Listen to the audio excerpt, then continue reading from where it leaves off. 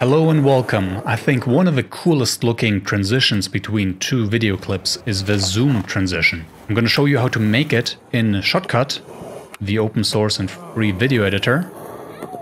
Before we get started, I'm not using GPU effects. I'm not sure if it works, but just to be safe, I'm using no GPU effects. So if this tutorial doesn't work for you, maybe you should disable it and then you will have to redo the whole project, I'm afraid. So better start without. Also, I'm using version 18.09.16. Make sure you have at least this version. Any later version should also be great. If your interface looks very different, I recommend you go to View, Layout, Restore Default Layout. And I will not need the audio peak meter. So I'm going to start by creating a little project with some video clips, between which I then want to transition. So I'm just going to add them to the source viewer, drag them there. From the file explorer, then I'm going to drag them to my timeline and arrange them in the manner that I want them to be. I'm using S to split clips, right-clicking, removing to delete parts. And here we go. So I have 4 clips arranged, and I want to transition between them, not with a cut, as you can see it now, but with a zoom transition. So what are we going to do? We're going to click the first one.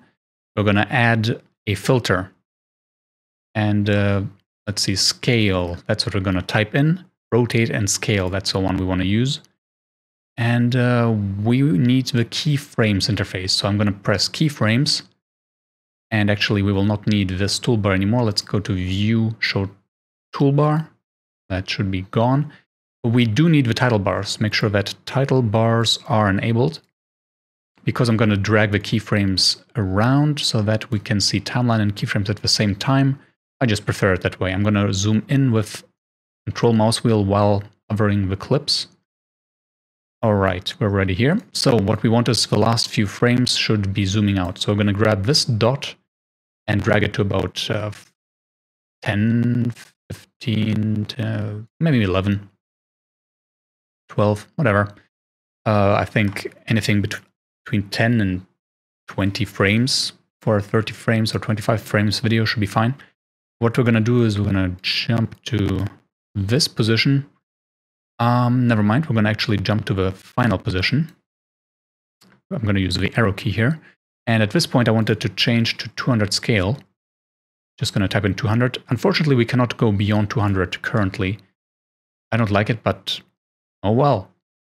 I mean, maybe in future versions we will be able to go even further. So if we look at this now, yep, you can see if you look at this scale value, as we move along to the right, it zooms in. And you can also see it here, of course. All right, so we're done with the zooming in of the first clip. Let's go to the next one. We're going to select the clip. We're going to press the plus, scale. In the keyframe interface, yeah, just going to get used to it. We're going to drag this to, let's say, 11. And we're going to go to the very first frame, set this to 200. All right. Let's see if my computer can handle this. Zoom in, zoom out. So we can see it already works. Of course, it's not as nice and smooth as we will see later, but we can see it totally works. Let's do the same here at the end. 11. Jump to the very end. Let's see. Okay, Control arrow keys doesn't work for this, but Alt arrow keys does. So Alt right, that doesn't sound right. Anyway, so we're going to set this to 200 and just check. Yep, it works again.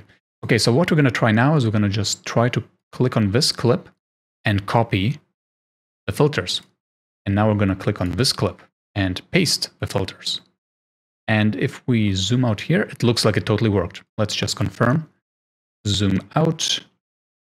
Zoom in. What the frick? What? This looked super weird.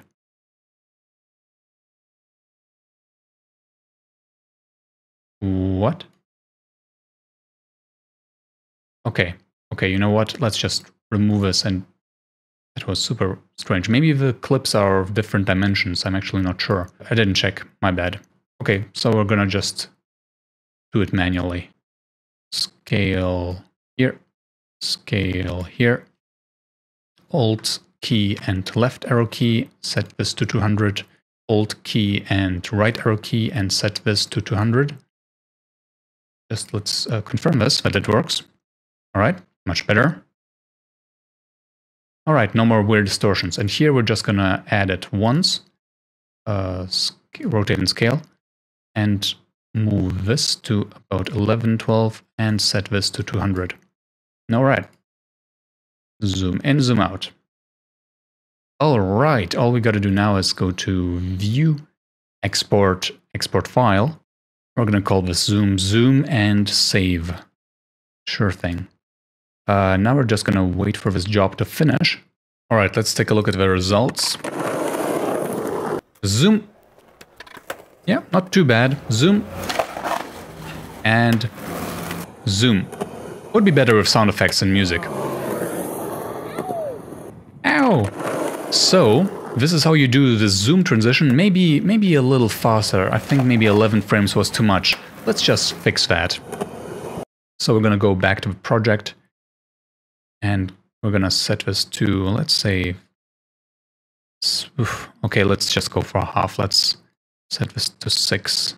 I'm just gonna fix it for all of them because that was a bit too slow. Ignore what I said previously about 10 to 20, more like 5 to 10.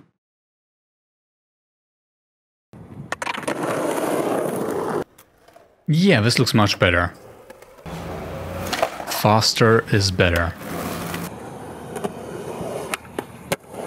I hope this tutorial helped. Make sure to check out my other tutorials. You can just search for Tux Shortcut.